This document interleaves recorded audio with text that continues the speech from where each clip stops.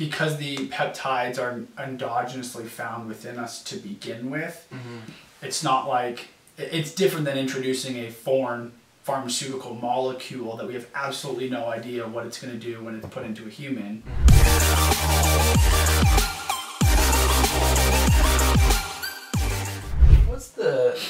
What's your theory as to why these peptides have been around for so long and there is such a scarcity of data? Why is because they're not they're not patentable. Why can't they just methylate it or do something slightly just like every other drug? Where it's a natural peptide, just like a lot of you can do growth hormone, insulin, epinephrine, all these different things that cortisol, thyroid hormone, all these things that are patented, but they're slight variations on the natural. Right. I don't know. You know? I don't know. Because, I mean, I guess you could, technically Sermorelin, they would have done that because they took the CJC1295 peptide and they, which is a fragment of growth hormone, and they added this drug affinity complex to it, and then it got FDA approved. And so, but that doesn't work as well as the natural peptide. And so I'm wondering if it's just generally regarded that because these peptides are endogenously found within us, that why screw with it and alter it just to make a drug out of it that's probably not going to work as well.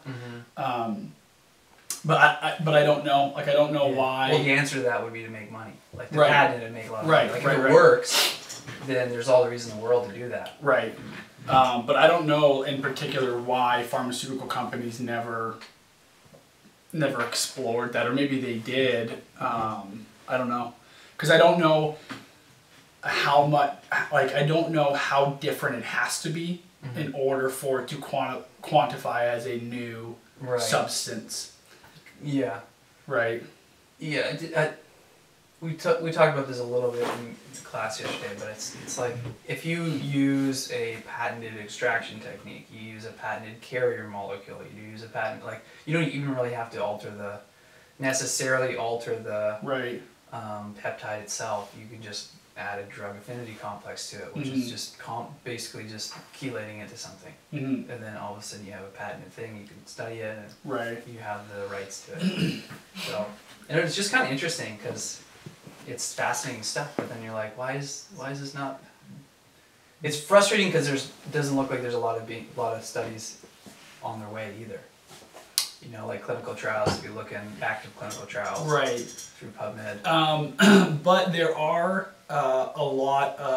So almost all the peptides also started in Russia, and so if you look like cerebrolysin, there's actually a lot of really good studies on cerebrolysin, but they come from Russia, which generally we're not coming across those articles. Are they written in Russian? Some are English. Okay.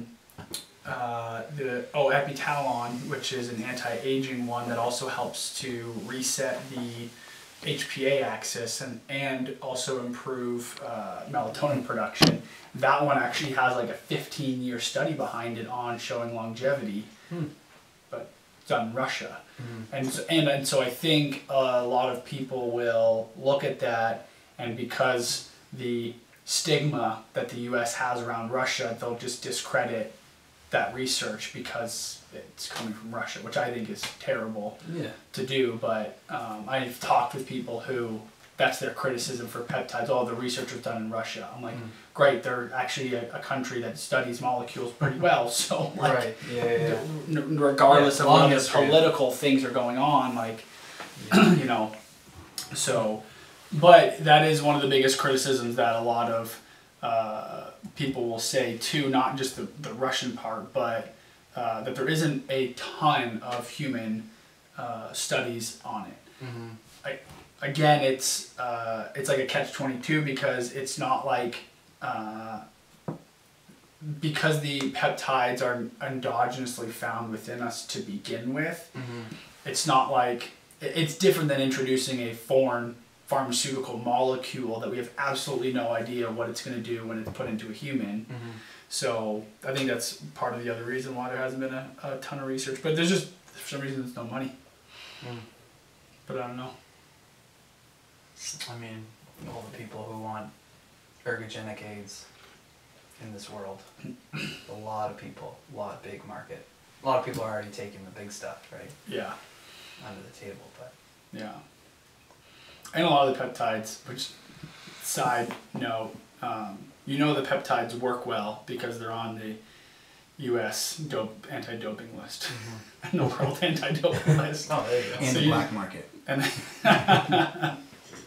so you know they gotta work if they're on a list like that. So. Do you have to have a prescription or like an RX in order to get peptides? From a compounding pharmacy, yeah. So you can, so online you can buy research grade peptides, but like it has to be labeled, not for human consumption, all this kind of stuff. I generally, I don't necessarily trust those companies that do that, just because I know the level of sterility and the level of purity that has to go into creating a pharmaceutical version of a peptide. And for places online to have it at a tenth of the cost, I get concerned.